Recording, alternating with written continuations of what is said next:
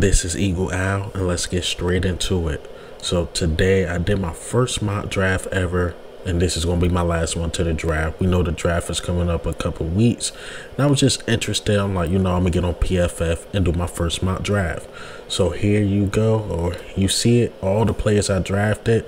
So first round, I immediately traded back because Jalen Carter was gone. I traded back, got the 17th overall pick from the Steelers, got the 32nd, and I got the 120th fourth round pick. So this is who I got with my first pick, 17th overall, Kalijah Cansey. Kalijah Cansey is just a dog. He's a dog, man. What can I say? One of the best pass rushers as far as the tackle in the draft, of course, besides Jalen Carter. And look, Kalijah Cansey is a dog. I trade back because I knew possibly the teams that were there were not going to get him. I used basically Steelers one, Tyree Wilson heavily. I know people was going to get Christian Gonzalez, so I just had a feeling he was going to be there. So Eagles got 2 first-round picks. So we got the 17th, we got the 30th. So I traded my 30th to trade up a bit, and I wanted my guy. I simply wanted my guy, and my guy actually wasn't Zay Flowers. I wanted the safety, Brian Branch, but he got taken. So I had to, okay, who can I get? Who's the best player available and who could help us now? And that's Zay Flowers. Zay Flowers out of Boston College. I know he can drop the ball a couple times, but he's really, really good in the slot. He can really push Quez Watkins, if not just take Quez Watkins' spot and Quez Watkins be a number 4. And Quez Watkins, to me, it would be a solid number 4. Man, when you watch Zay Flowers, he's just a playmaker. He's a playmaker. I couldn't pass up on him. Had to go get him, especially with me having the 32nd overall. I can get another good guy with the 32nd that I got from Pittsburgh. So I like this pick. It immediately just rejuvenate our offense to a whole nother level. Immediately. I'm telling you, Zay Flowers to me is that good. So here we go. I go 32nd, who I got from Pittsburgh. Also, I didn't discuss the picks I got from Minnesota. As you see here, I got the 87 and 119 from Minnesota. But the 32nd overall, I go Felix Uzama. I like him a lot. I'm going to call him Double A. He was taken by the Chiefs, I believe, in the first round, the last pick by the Chiefs. So I picked the next best guy on the edge. And he reminds me of Nolan Smith. He's a bit undersized, can really pass rush.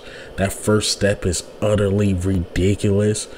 Utterly ridiculous. So I couldn't pass up on my guy, Felix Uzama. He's really, really good.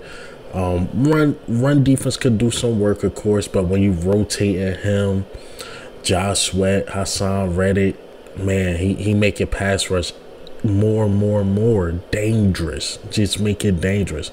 So your first 3 picks off the rip is immediate impact. You don't have to sit back, see what they can do. Now these are impact guys. Your first 3. Kalijah Cansey, Zay Flowers, and Felix Uzama. So my next pick right here, I wanted my guy Sidney Brown out of Illinois, but he was picked earlier than expected. So PFF actually looked at this as a steal for me for getting Jordan Battle. Jordan Battle, Alabama guy, 6'2", 205, 210 safety. So I addressed the safety need. Physical. He's good at playing the box. He's not really that good with man-to-man.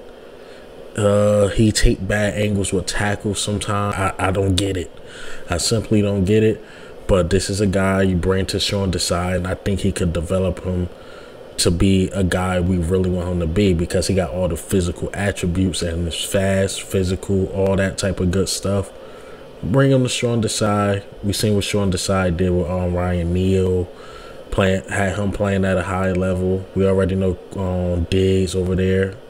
So Sean Desai is really good with these defensive backs. I think he will have Jordan Battle ready to go. I like that pick. I like the pick a lot, especially without me being able to get my guy Sidney Brown. But my next pick, I couldn't skip on Chandler Zavala. I just couldn't simply do it. He's a guard that you need with the Isaac Selamalo. Didn't allow a sack in about 2 years. Only allowed about 7 pressures or 8 pressures within 2 years. Zavala is really good. I do question his run blocking just a tad bit, but you put him with offensive line coach. I'm telling you, he'll get the run blocking down right. I'm telling you, man. Send him to Stoutland University, he will get it right. He physical. He runs what his 40-yard dash was like 5 on the mark, or 5.01. So he's pretty quick for a guard. Can get to the outside far as on screens and stuff. Very athletic. Like I said, just for him being a tad bit undersized, his run blocking can be a bit shaky. But like I said, send him to Stoutland University. He will get it right. Trust me, he will get it right. This pick I got from Minnesota, 119, and I was surprised this guy was still here. That's why PFF loved this pick so much.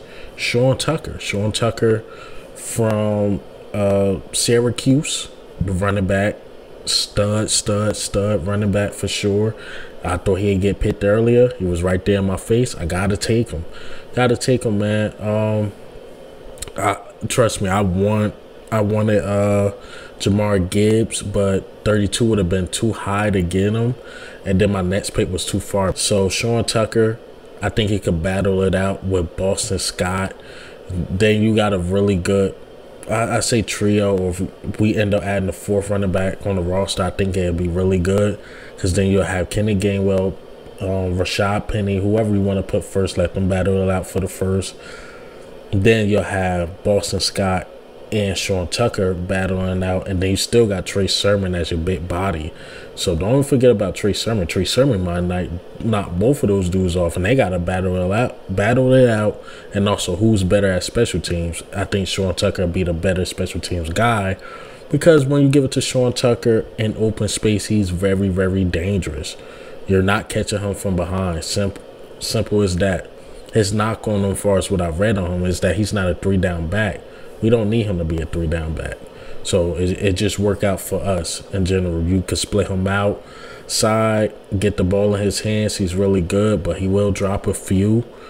But like I said, he's really, really good, and he could really challenge Boston Scott, because we haven't brought in a running back that could really challenge Boston Scott for that spot. So that's a really good pick. These last 3 is really experimental picks.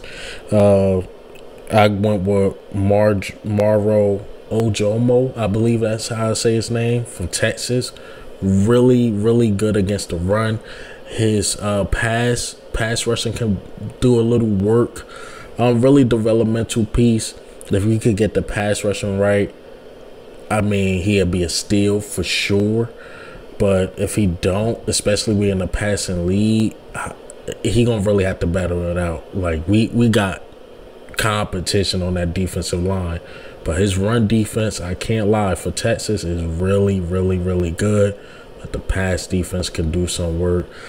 Like I said, last couple picks experimental. So I went here with Michael Jones out of Syracuse, undersized linebacker.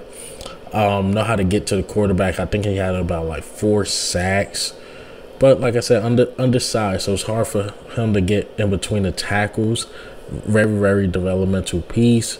Keep him like on a practice squad or something like that. Let him really develop and see what he really got.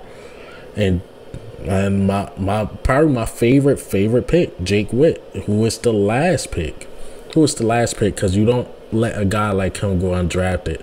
Too athletic, too good, but you can really, really develop this guy to be the guy to take over for Lane Johnson. I mean, this guy played wide receiver. This guy played tight end. Then guys wait up to play play tackle.